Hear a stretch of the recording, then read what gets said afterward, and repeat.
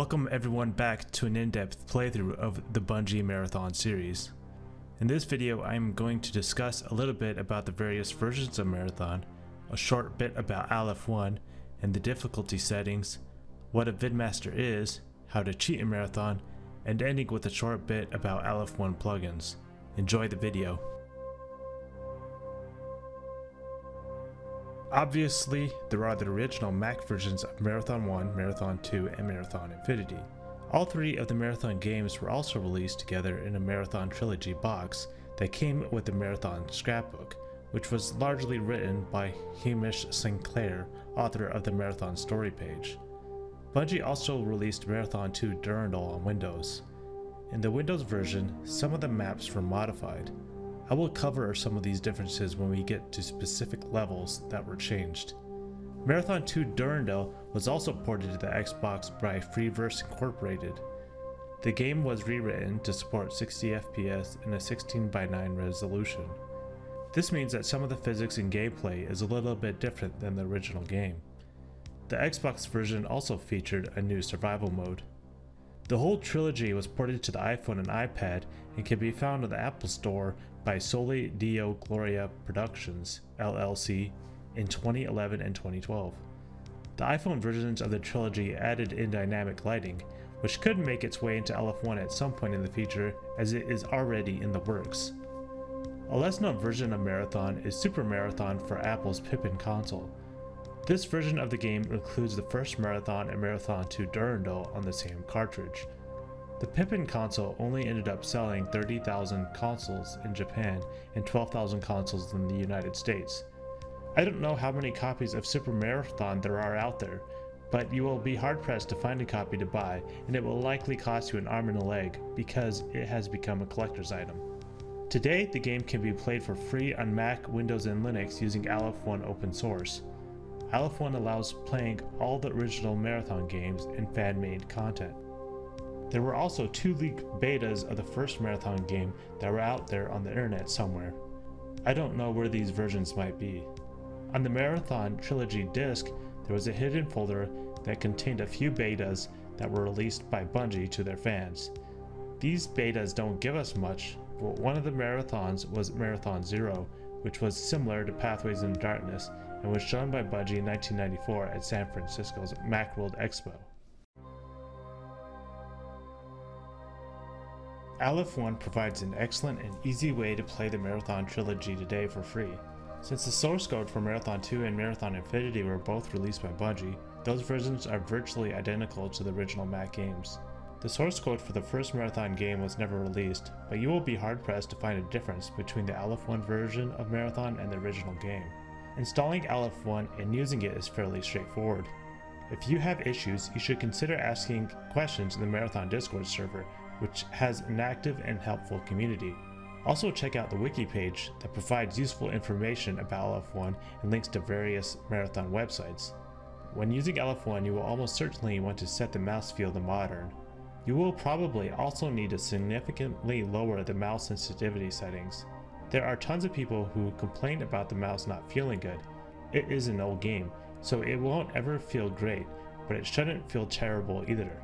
The mouse look in Aleph One does work fairly well. The difficulties in the Marathon Trilogy from easiest to hardest are Kindergarten, Easy, Normal, Major Damage, and Total Carnage. There are several changes in the difficulties, and all of these changes are listed in the Aleph One wiki page. The difficulties change several things, including alien promotions, damage received, enemy health, alien movement, projectile speed, enemy attack frequency, oxygen usage rate, and so on. On Total Carnage difficulty, there is no ammo cap. In the first Marathon, on Total Carnage, you could also pick up duplicates of the same weapon. In this playthrough, I'll be playing on Total Carnage because it is the hardest difficulty and what most of the experienced community plays the game on. The most difficult part about the Total Carnage difficulty will probably be the oxygen usage rate on a couple of levels in Marathon Infinity. We will tackle that when we get there. Because all the enemies will be fully promoted, I will show off the unpromoted versions of these aliens and explain the differences. For those who are curious, the aliens will not be promoted when loading a previous save file on Total Carnage difficulty. In this situation, the aliens will keep their original rank.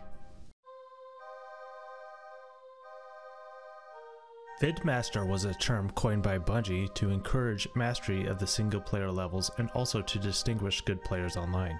Here's a quick historical breakdown of how the term Vidmaster came to be, as it can be quite confusing to a new player exactly what a Vidmaster is. The term first appeared in November of 1994 with the first Marathon demo. On the first terminal message in the demo was a tutorial message that read, "Learn to vid," that is, learn to look up and down at will. This is also useful for finding cool things. This seems to imply that the word vid is related to the ability to look around. It is likely related to the word video, which would make you think that to vid means to make a video, or in Marathon's case, a film. This is very similar to the term vidi, which was used in the 1962 novel A Clockwork Orange. In the book, vidi also meant to look or see. The Marathon demo also has a readme with the following quote: "Choose a difficulty level from the preferences according to your vid prowess. If you play action games rarely or never, then stay in kindergarten or easy. If you are a Vidmaster or are under the age of 21, then you should never play below normal. Unless of course you're a wuss. That's right, save kindergarten and easy for the older generation. Youth is only satisfied by major damage and total carnage." At this point, being a Vidmaster seemed to have something to do with the level of skill of the player. Perhaps this makes sense, as a player who is more skilled at looking around in an FPS video game is much more likely to be a good player. In December of 1994, more info about what it means to be a Vidmaster was provided by Tuncer Denise and Greg Kirkpatrick in an Inside Mac Gaming magazine article titled Strategy and Tactics. Here is what it said in relation to the term Vidmaster. A guide to Vidmastery.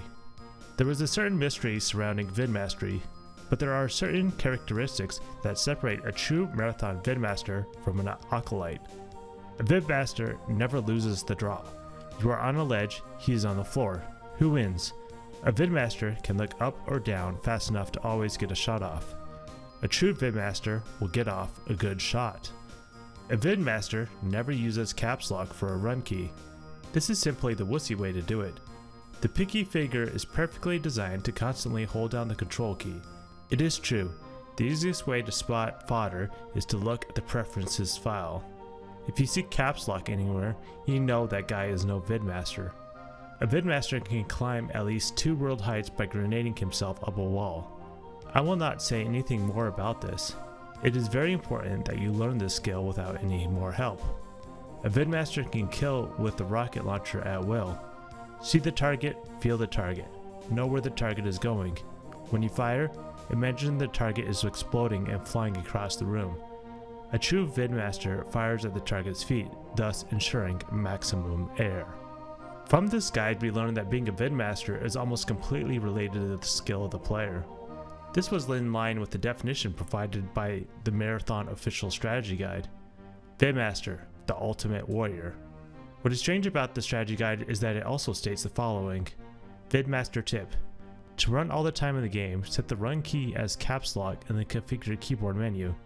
This seems like a fine tip and all, but calling it a Vidmaster tip is conflicting with the Inside Mac Gaming article. The definition of the term would change a bit when Jason Jones made a Usenet post in January of 1995, about a month after the release of the first Marathon game. The title of the post was The Marathon Vidmaster Challenge and read as follows. I challenge anyone who thinks they rule at Marathon to complete all of the game's levels on Total Carnage, starting with only the pistol and ×1 health. Upload your replays. Thus, the Vidmaster Challenge was born. Now, Vidmaster had more to do with solo play and creating awesome replay films rather than just purely relating to a skilled player. The official Vidmaster oath that many players know about today will not come until the release of Marathon 2 Durandal, and would show up on the level select screen for both Marathon 2 and Marathon Infinity. The Marathon Trilogy manual summarizes what a Vidmaster is and provided the Vidmaster Oath. What does it mean to be a Vidmaster? It is being balanced in the calm center of a whirling and untouchable tornado of destruction while showers of grenades patter harmlessly around you and bullets crawl toward you in slow-mo. It is when your brain develops a new bundle of nerves whose only function is to reroute impulses directly from your eyes to your finger muscles so that you can twist and snap off a rocket long before you're conscious of the yellow blip in your motion detector. It is when the difference between a room full of alien warriors and a carpet of them is a matter of seconds. The word vid entered the Marathon lexicon during development of the first game to distinguish the excellent players, particularly in net games, from the fodder. The oath of the Vidmaster was inscribed into the skips level dialogue to remind players of the highest level of excellence they could aspire to. I pledged to punch all switches, to never shoot where I could use grenades, to admit the existence of no level except total carnage, to never use caps lock as my run key, to never ever leave a single blob alive. To do these things is to invite maximum peril, and requires one to play the game as hard and unrelentingly as possible at the highest level of skill to play as a Vidmaster. These three games, the Marathon Saga, are the best training and testing ground for Vidmasters. You can play against aliens alone or in a network group through more than 80 levels, but the true challenge is surviving in one of the 50 included net game arenas against other people. It is in such trials by fire that mighty Vidmasters are forged. Rage hard. Answer Denise. Why aren't there any secret cheat codes in Marathon? Jason Jones. You mean you haven't found them yet? Okay. One problem was that most of our beta testers were using them to cheat during their walkthroughs of the game, which obviously wasn't very good testing. But I also wanted to make the game challenging and not provide players with an easy way out of a difficult situation. I knew cheater programs would be all over the internet the day Marathon shipped, but running an application to modify your save game file is different than just typing go postal or something during the game and getting a billion health and 65,535 rockets. Honestly though, Marathon does have built-in cheat codes, the difficulty levels. Playing on the kindergarten level is really easy, but I bet very few people can win the game on Total Carnage, and I'd like to play a few network games with the people that can. As Jason pointed out, there were some cheats in the original Marathon beta, however, these were removed in the final release of the game. The beta testing was done by Bungie staff. If you want to know more about these cheats, you can take a look on the Marathon story page. The Marathon beta that had working cheats was never made available to the general public. However, these cheats remained in the demo and release versions of the Marathon game in a dormant state. There was one cheat that was included in the release version of Marathon, and it was alluded to by Jason in another interview. Jason Jones. There is one bug in the game which is kind of a secret Vidmaster cheat that you can even use in the game network game. It was just an oversight. IMG, so what's the cheat? Jason Jones, I'm not going to tell you, laughing, because you, pointing to Tunser, can use it in the network game.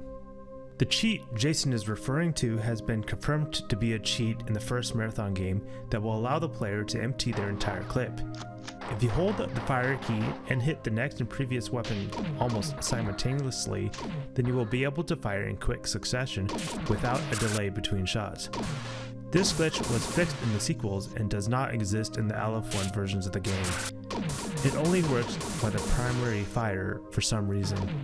This one really isn't a cheat, but in Aleph One, if you hit Ctrl-Shift-N on Windows and Linux, or modifier and return on the Mac from the main menu of any of the games, then the level select screen will come up and you can play any level you like. This feature is used regularly by Vidmasters. This same trick existed in the original Mac versions of the game. While there isn't much in the way of cheats for the original versions of the game, there are some ways to cheat using Aleph One. One setting that you can change that could be considered cheating is to use the crosshairs because the original game didn't have them. Turn them off if you want an authentic experience. There are some cheats that come with Aleph One. To use these, first you will have to activate the script that comes with Aleph One for the cheats. Go to the environment settings under preferences from the main menu. Here you will need to check the use solo script option. Next, you will need to navigate to the script file location. Navigate to the Marathon game folder, and within the extra folder is a cheats.lua file that contains the script for the cheat. If you need to navigate to a separate drive, there is a Use Native File Dialogues option in the environment settings that can help you. Now that you have the cheats activated, you can use them in-game. Hit the # key to bring up the command console and enter one of the following commands. Hit enter after they have been typed. There are also some Lua scripts that can be typed in the command console in Aleph One that do not require activating the script in order to use. The full list of Lua scripts can be found in the link on the Aleph One wiki page. Here are some examples of commands that work from the get-go. These commands are case sensitive. Keep in mind that if you push the up key, you can cycle to the previous console commands that were entered and thus can save you a lot of time. Plugins allow you to modify things in the game such as the look of weapons, enemies, and the HUD, and so on. There are also whole new scenario campaigns you can play once you beat the base games, although they are not plugins technically but new games. The place to look for plugins for Aleph One is on simplicity.com. All you need to do is place the plugins in the plugin folder with the respective games folder. You don't even need to unzip them if you don't want to, although it might be a good idea if they start slowing loading times down. Plugins are enabled or disabled within the environment settings from the main menu. For more information and links to some of the plugins, take a look around the Aleph One wiki page. Also, take a look around the Simplicity website for additional plugins. Simplicity has a 7 in the place of the T. Well, that is it for this video. The next video will cover some of the development information about the game. See you all then.